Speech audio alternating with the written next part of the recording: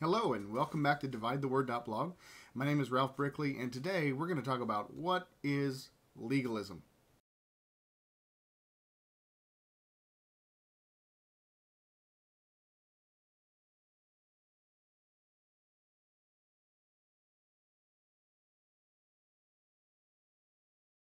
As you can see, all you have to do is YouTube what is legalism and scroll and scroll and scroll and scroll and scroll and pick from a plethora of videos of people describing legalism. And I'm just going to be one more video in that list giving you my impressions of what legalism really is. So let's get started.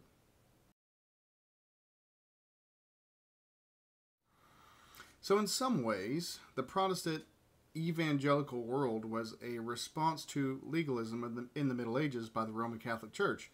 Of course, at that time, when Martin Luther nailed his 95-point thesis to the cathedral door in the German church, he was coming against the sacraments of buying salvation, things that we do outwardly that are supposedly going to grant us second grace or first grace or third grace or how we stay saved.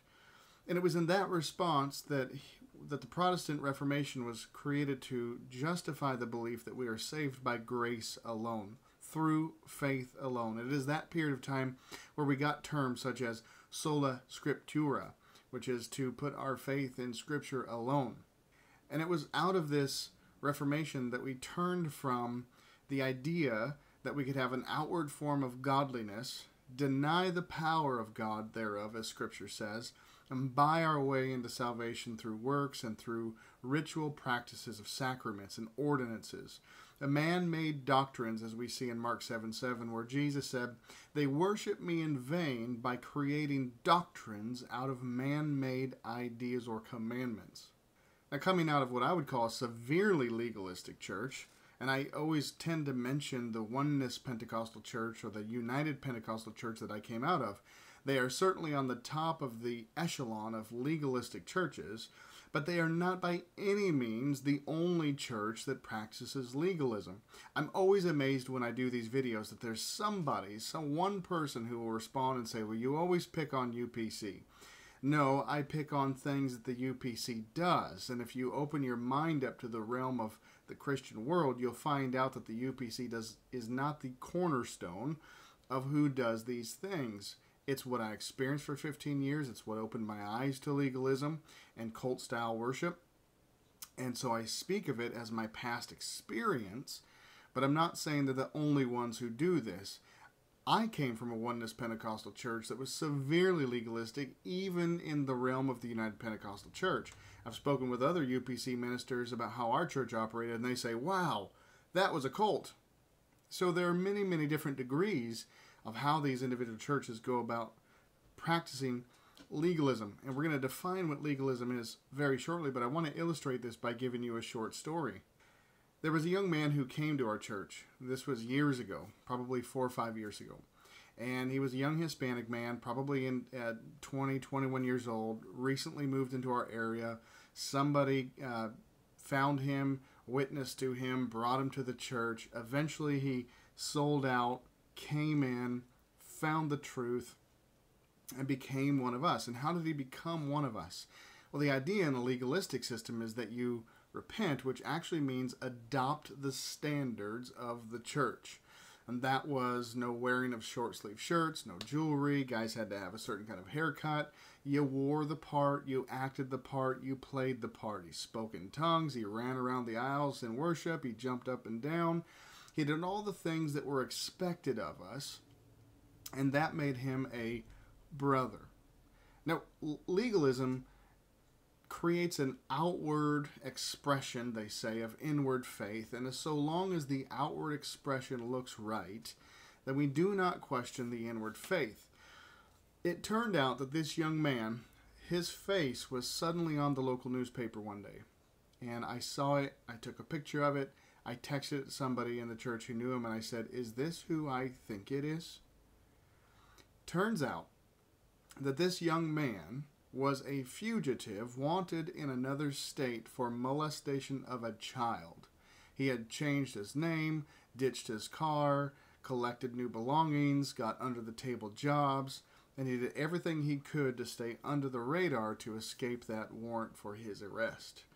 Eventually, he was discovered through investigative process, and bam, arrested. One day, face on the paper, everybody was shocked, everybody was surprised. The reality was, in a legalistic system, and I'm not blaming the Pentecostal church I was at for this scenario, but what I am saying is that in a legalistic scenario, so long as you look the part, you are the part. And nobody questions your background, your motives. We don't background check people. And the dangerous part about this scenario was he was immediately put on bus ministry, teaching in Sunday school classes. They surrounded this boy with children, unknowing that he was a fugitive for child molestation. And it was all based on the fact that he looked the part and he played the part. Legalism blinds the spiritual eyes of discernment and causes us to believe that so long as we put on the show, there's nothing to question.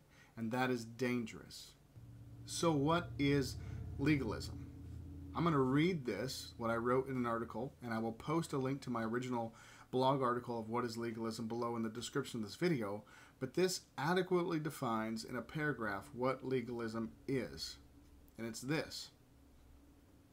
Legalism at its core is the belief that we can perform certain rituals and behave in certain fashions in order to please God and to warrant His favor. That man is so depraved that without certain hard lines being drawn in the sand that we must obey, of course administered by the local pastor, that we have no hope of obtaining the grace of Christ Jesus without performing said rituals. That's legalism. It is believing that we cannot attain God's grace unless we perform a certain way. We have to do certain things in order to get saved. And more importantly, as John Wesley announced in his second Works of Grace movement, the holiness movement, that we have to continue to get saved or do particular things to stay saved. Now, we're not talking about sin. We're not saying that you could lose your salvation if you sin. This is saying in a legalistic system that you can lose your salvation if you just stop doing these man-made commandments. By way of example, and legalism can be taken to many extents, so please don't think this is a once-all-tell-all list. But by way of example, in my old church, it was often taught that if you want God to bless you on your job, you be here every single time the door is open. God's not going to bless you if you're not at church every single time we have church. And then, of course, we had church 3-4 times a week. Nothing wrong with being there at church, but to teach people a performance-based idea that if you aren't there, God is going to curse you by way of lack of blessing, this is a legalistic system to get people in the pew. You want God to work in your marriage? Shave that beard. Be at prayer more than 30 minutes every single day. In my church, of course, facial hair was disallowed. And I can remember numerous people who were guests coming up to the altar to pray, and men would pray with them, women would pray with them, but mostly, I'm talking about men and facial hair. Hopefully women don't have that problem. But they'd be praying with this guy, arms up, and all the hoopla, the hokey pokies of Pentecostal churches. And at the end, the pastor would say, you know what, you so-and-so, I just believe that you could get the Holy Ghost, and you just need to keep coming. And I'm telling you, you shave that beard, and God will give you the Holy Ghost. A legalistic system, again, says you have to perform certain rituals and behave certain ways and look particular ways in order for God to grace your heart with His presence. Now, we know that God is not going to reside in sin. But when did facial hair become sin? This is the trap of legalism, that man gets to create new ideas of what sin is for you. I don't believe tithing is for New Testament Christians, believers. I believe giving, as the Pauline grace-giving doctrine is formed in Corinthians. But tithing was an Old Testament taxation. It's not a New Testament requirement. If somebody wants to do it, that is their personal conviction. But to teach it as a must in order to gain God's grace, and then you must continuously do this in order to stay saved, is legalism. And I remember People saying things, not just in my church, other churches, not even non-Pentecostal churches. You can find this all across the board in the evangelical world. Well, they'll say, if you don't pay your tithes, God's going to take that money from you. You're robbing God. He's going to rob you back. I had a brother-in-law whose car broke down, transmission blew up, and the pastor from the pulpit said, if you'd have paid your tithes, your car would still be running today. If you're not going to pay it, God's going to take it. And that is a disgusting aspect of legalism. And of course, in the apostolic Pentecostal religion I came from, it was all about dress. It was women don't cut your hair, men have short hair, no facial hair, nobody wears makeup, no jewelry, men don't wear shorts. We weren't allowed to wear short sleeve shirts. I know some Pentecostal churches allow that. But there was always this aspect of performing and looking the part in order to gain God's grace. And this always created an aura of fear. Fear that if we somehow weren't dressed correctly, God was going to be upset with us. Well, there was a trauma surrounding legalism, and this is why we can say legalism is idolatry. When playing the part and doing what the pastor tells you you must do becomes your focus, that instead of am I pleasing God, am I lining up to Scripture? Am I obeying the gospel of Christ? Am I fulfilling the law of Christ, which was bearing one another's burdens? The Bible says that pure religion and undefiled before God is that you visit the widow and the fatherless in their time of distress. The Bible says also in Galatians that if somebody says, I am cold and I'm hungry, and your response is, I'll pray for you, be ye fed and warm, blessings, and you do nothing to satisfy their immediate need, you are not fulfilling the gospel. That is the gospel. The gospel is not women never cutting their hair, women never wearing pants, always having the right clothes on, shaving your beard off, having your hair cut right, all these little particulars, they call them standards. Not bashing on those, but if that is our focus, if we believe that that is what makes us God's children, we have idolized legalism instead of revering God. And that is what legalism always and will always do, is create a system that traps you into obeying it instead of obeying Christ. Paul said it best when he wrote this in Corinthians 2:2, 1 Corinthians 2:2. For I made the decision to know nothing, that is, to forego philosophical and theological discussions regarding inconsequential things and opinions, while among you accept Jesus Christ and Him crucified, and the meaning of His redemptive substitutionary death and His resurrection. Legalism is turning inconsequential things into doctrines of salvation and holiness, just like the Roman Catholic Church did 500, 800, 1,000 years ago. If you want to get saved, you have to do this. And if you want to stay saved, you must continue to do this. Pray in tongues every day. Be at church every day. Be at outreach. Do this, do that, do this, do that, and don't do this, and don't do that. Legalism is always about staying saved and idolizing a system to stay saved instead of putting all of your attention and focus and reverence upon Christ. In fact, this is why I personally, this is just Ralph, personally refuse to call pastors reverend, bishop, yeah, it's on the line. I mean, that's scriptural, but reverend and things like that.